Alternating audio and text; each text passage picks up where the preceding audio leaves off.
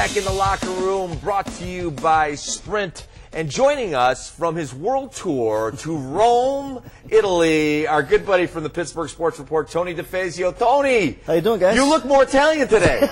Right. Well, you look less Charles Manson. Well, that's always good. That's always good. Yeah. When in Rome, I guess, right? Maybe that's why I look more Italian. How was your trip? Fantastic. Yeah. Fantastic. And I have to say, made a little stop somewhere in ancient Rome. Oh, baby, you didn't. What'd you get him? Little present back here for you guys. Oh, from the Coliseum? Right off the floor, guys. Right off the floor of the Coliseum. I don't know where. I don't know. It's not a bag. I'm taking for it. That's it? Sure, he said for the guys. He told me. He said for the He said guys. he was getting me something. There it What is, did man. you say? For both of us or just him? Don't you remember Maximus takes the sand from the Coliseum Okay, and he Maximus. rubs it There we around? go. Oh, yeah. Then he gets up and slays So guys. you're Maximus. Well, I have a Maximus. I have a 4-year-old Maximus. Yeah, that comes from watching That's that movie way too many times. You watch. He goes in the backyard. He rubs dirt just like that's beautiful. Maximus. Yes. Yeah. Okay. Well, you can have the. Thank you very much. No You problem. can have Very it. cool. That was very considerate of you, Tony. So you had a good time. A very good time. Yeah. I'll tell you what. You talk about sports. What they did in the Coliseum was pretty intense. Yeah. Huh? Oh, now that is some extreme sports there. Gladiator.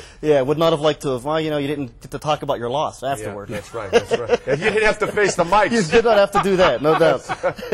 Gave the whole idea of sudden death a new meaning. Whole new meaning. Oh, sorry. That was bad. All right. Well, speaking of gladiators, let's talk about the America's version of the Gladiators, the National Football League. One of the stories that we've been following here is Michael Vick and his dogfighting escapades.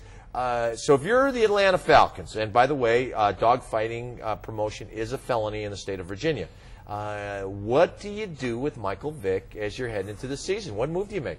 I mean, should they have seen this coming? I mean, I think that's maybe the one thing you have to point out. I don't know that they just got rid of Matt Schaub last year, so I don't know that they have a whole lot of options. Tell them what you said. Oh, come on. Tell what you said before the show. Why? Tell them what you said. Well, we were talking, we were kibitzing in the green room, right? And he says, well, what happens if Vic gets canned? You know, I mean, if they put him in the Hooskow. I said, oh, it's no problem. They got Schwab or whatever his name was. And he goes, he got moved back in February. I said, when did that happen?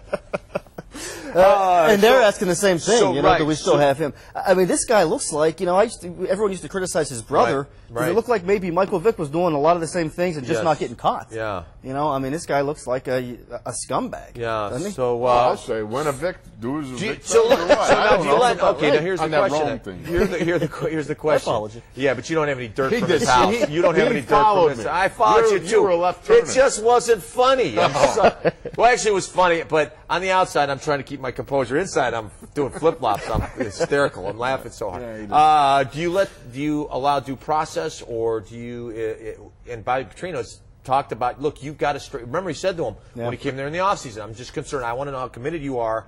Got to, basically could say, be the key word here. Stay out of trouble. Do you make a move now? What does he got? 1 year? Does he have 1 year left on his contract? This is his last year, I believe it is, right? Yeah. You know what? I mean, Roger Goodall has made such an emphasis on taking care of these problems. I think the Falcons are in a decent position that they can sit back and say, we warned him. The commissioner has also talked very, very openly about and has made examples of people about what he wants to do, to shore up the behavior of the players in the league. I think they're in a position where they can sit back and let the NFL step in if they need to. That's taking the easy way out a little bit.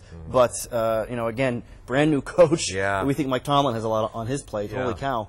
And, well, think about it. This all could be a moot point if,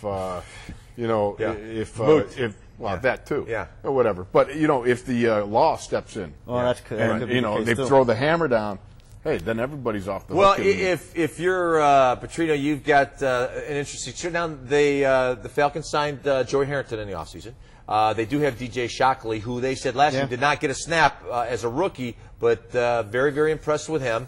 And they brought Chris Redmond out of the Mothballs, who played for Louisville. Louisville. So they Redmond from Baltimore. Yes, exactly. Yeah. Yes, Redmond from Louisville. But he played his college ball at Louisville. Yeah. Yeah. All right, sticking with our football theme, there's some ugliness happening in this war of There worlds. was every day when you walked in the locker room. I'm sorry. Real ugly. Hey, look. Happened. Hey, have you looked at yourself in the mirror? I try not You're no to. box of chocolates yourself. Anyway, speaking of ugliness, My wife thinks I'm cute. thank you. That affirms one thing to me, that God did make someone for everyone. So, anyways, getting back to our original thing, a lot of ugliness happening between the Retired Players Association and the NFL Players Association. There's been a real grassroots swell of support for the old timers, saying that the pension's not what it should be. A lot of shots have been aimed at Gene. I agree. Upshaw. Gene has made some comments that I think he'd like to have retaken, and one of them was that I don't represent the older players, and kind of one of the slogans of the NFL Players Association, commitment to the past, the present, and the future. And that's what guys are saying. Hey, Gene, Might have wanted to pull a mulligan out on that one. So guys have been trying to mobilize and in essence to get Gene fired. Well, it starts out, Ditka makes some comments about Upshaw, and Upshaw retaliates. I was at the Hall of Fame before Gene.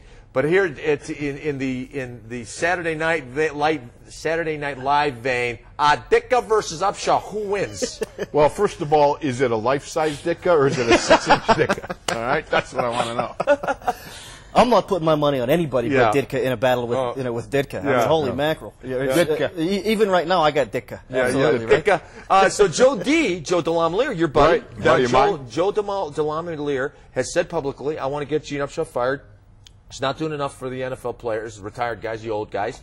And Upshaw retaliates by saying, what do you think, I'm going to have him for dinner? No, I want to break his damn neck, is what he said. And so Joe D responds, I'm afraid for my life. But it had to be tongue-in-cheek because Joe D's a tough guy. Yeah. Joe D, when he retired, Joe D versus Upshaw, who wins? the question to me would be Joe D versus Ditka. Yeah. Now we got a battle. We're talking tough Because guys. Joe D's got what they call the log. He don't have a 4-head. He's got a 5-head out there, brother. And I'll tell you this. He actually boxed after he retired, played arena ball after he retired. He is one of the highest conditioned guys you're ever going to meet. He was like Webby. You know, I mean, he was a guy that just trained hard. Now, he wasn't the greatest boxer in the world. He said he was really good at blocking punches with his face. But with a 5-head, then you can do those sorts of things. How about this? At 56 years old, he bench pressed 2 1/4, 27 times. Well, there's guys in the combine There you that go. can do that. Right. Unbelievable. Good point. All right. Question to you. Randy Moss, first press Ditka? conference this week. No. Randy Moss versus Belichick. Randy Moss in New England. Does he help that team? Is he a good camper, or does he help that team implode? I hate myself for saying this. Yes. I think he's going to help that team. I hate you too.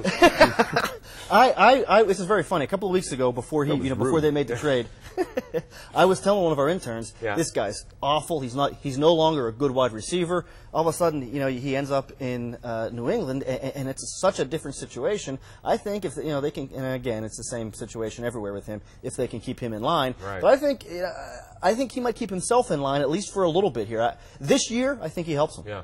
I would be interesting to see if Belichick is singing that Joan Jett song, I Hate Myself for Signing You. Or he is actually, he comes up, everybody can reload.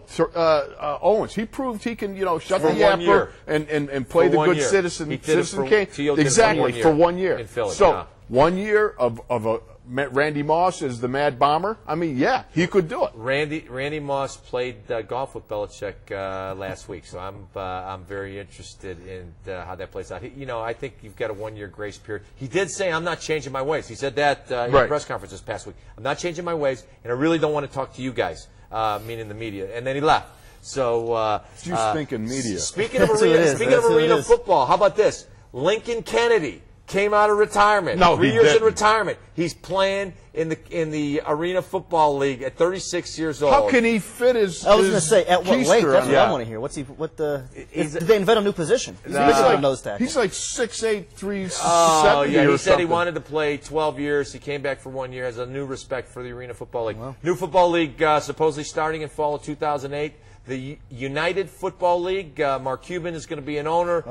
Can we field another football league after the XFL, the USFL and the World Football League all now defunct. Is Cuban going to try to steal players from the NFL? Yes, Are they going to come in like the USFL did? Yes, he did. The USFL was a legitimate league for a couple of years. Like this ain't an arena team? No, this is legitimate football. It's like the XFL. They're going to pattern it after. Only thing is they're going to do it in the fall on Friday nights. Now, here's the thing that makes it kind of interesting. I could make a comeback. What the USFL did not have was cable, internet, and satellite. So it'll be interesting. Friday night football. Mark Cuban. I put my money on Mark Cuban signing Ricky Williams. Yeah. By the way. All right, we're going to take a break.